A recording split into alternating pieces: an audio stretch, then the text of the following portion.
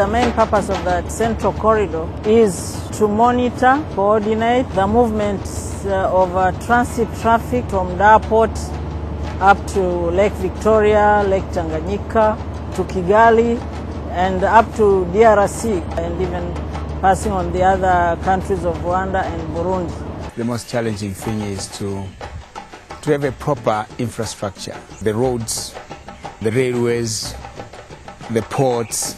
We want to see that the East African Economic Bloc can produce their goods, can supply goods to their local market or sell their goods abroad more competitive rate than what it is now.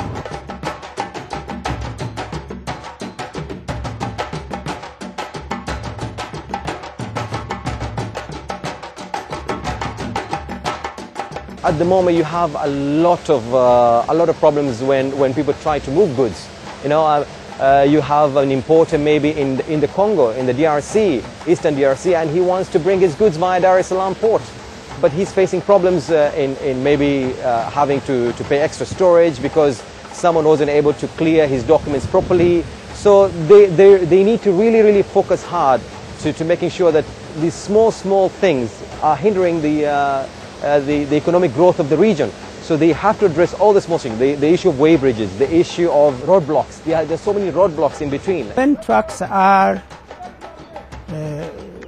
overweight, that damages the roads. But what we have seen from Dar es Salaam to Bujumbura, to the border of Burundi, there are 9-way bridges. All those 9-way bridges are not really necessary. I think so, no, they are not necessary because they can put only 2-way bridges. One at the loading point, Dar es Salaam, and another one at the exit point. Infrastructure in terms of networks at the borders should be improved. Yeah, where you don't find trucks queuing because there was a network problem that has to be fixed. Overall, the road network in Tanzania for quite some time has been poor. There's been a slight improvement now, but still it's a huge challenge. We have to track and transport all our products into the ports, and you know, by road it's costing us $4,000 per container, for example, compared to $2,000 if we had a very functional rail. So rail network is a big problem. The Central Corridor idea is one of the best idea. If we would have a proper functional rail, we stopped using the rail a couple of years back in terms of the main supplies. We now have to use by road because of reliability. So the reliability is a big problem. Everywhere you go in the world, rail is the best mode of transportation. Actually, Dar es Salaam port is facing a problem of congestion of the containers. So many vessels come in, they shut the box, the containers, and they're stuck in there for almost 7, 8 days to 9 days. So client comes in the port, he wants his container, doesn't get in the time when he wants. It's got a lot of potentials, the port. We are closer to Burundi than Mombasa. We are closer to Rwanda than Mombasa, to the eastern part of DRC, Zambia, Malawi. All those countries can benefit a lot if Dar Airport gets to the point where it operates the way it should operate. If you take a truck moving from Kampala down to Mwanza, it's probably a distance of approximately 700 kilometers. You probably end up paying more than $100 per ton.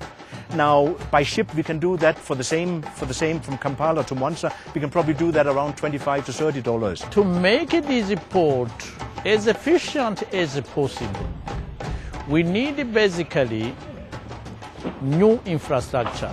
We have expertise, but we need also a bigger traffic. Today, we are using it at 250 per year. It's half of its infrastructure and half of its capacity.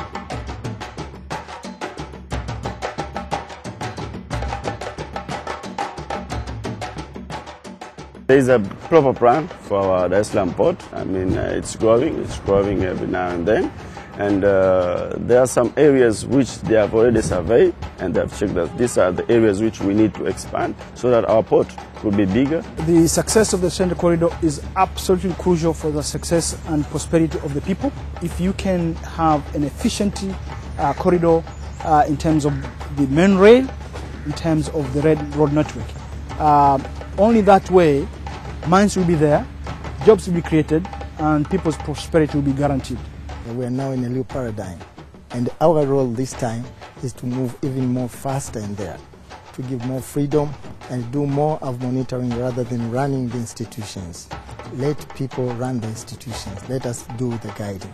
The East African region will become almost a beehive of development activities, because once the infrastructure is unlocked, all these resources, all these economic opportunities that need to be developed in this country, in these countries will definitely be up for development, and this will benefit everybody else.